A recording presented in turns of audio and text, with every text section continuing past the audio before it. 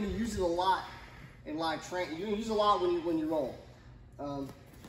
Again, we're here, and this is just setting up what the technique we're doing. Hand on the knee, hand on the waist, step through that space, kick out, push. His natural reaction is to frame and to start to hip escape away, right? So he's framing and hip escaping away.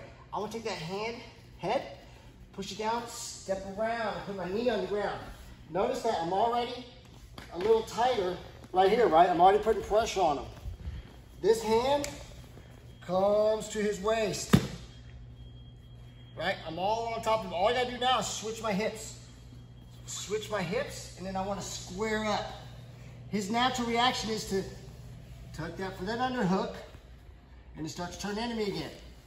Press the head down, step around, hand. Look how all my pressure's on top of him. I'm not giving him any space. Hand goes to the waist. Turn, turn. He's gonna do it again. Again, he goes to that underhook. Press the head down. Step around. I'm tight. I'm putting all my pressure on him.